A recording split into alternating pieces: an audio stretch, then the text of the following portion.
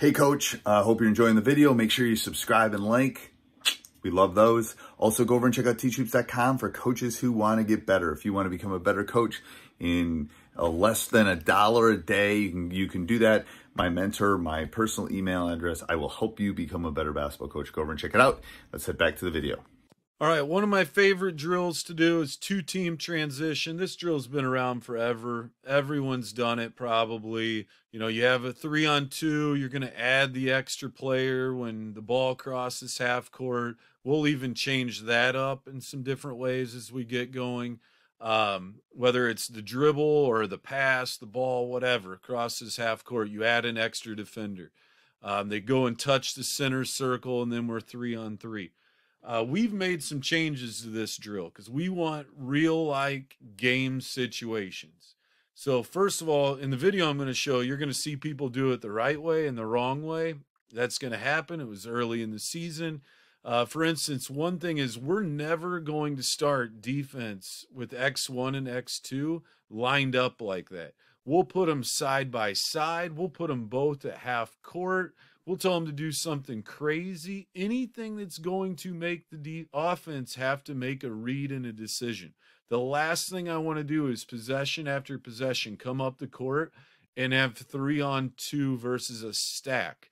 A lot of times we'll start them shoulder to shoulder. I'll say, you defense, you cannot start inside the three-point line because we want this to be game-like read.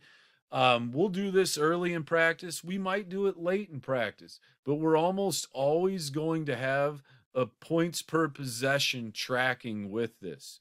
If we're doing 20 possessions, we want to have 20 points at the end. It is an advantage drill.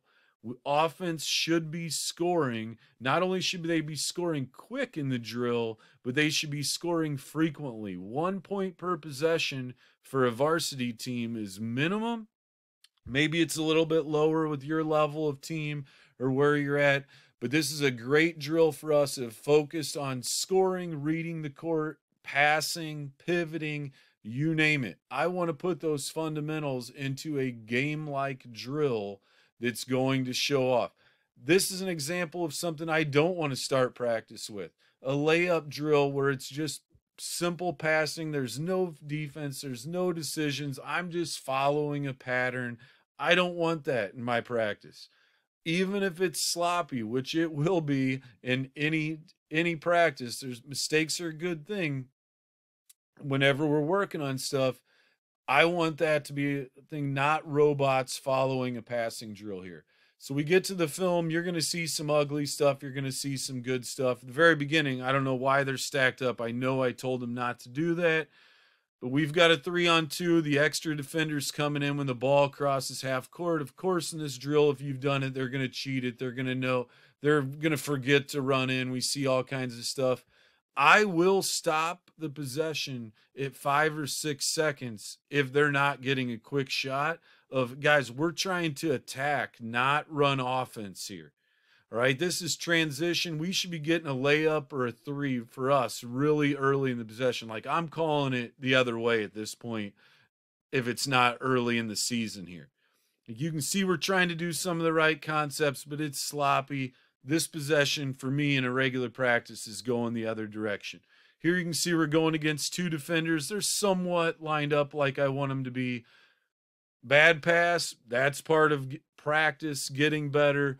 Here we had defenders a little bit higher. That's a realistic thing. If we'd brought 2 guys to stop the ball, we should have had a shot there. Like, this possession's taking way too long, but this is really early here. Ball crosses half court. Here comes the extra defender. This is still too long. We want a little bit earlier shot because we're not working 3-on-3 here. I do like the drive and kick, but it took us way too long to get to that.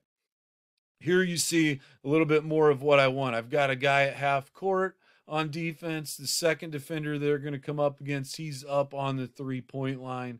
That's the tweak we've made to this drill.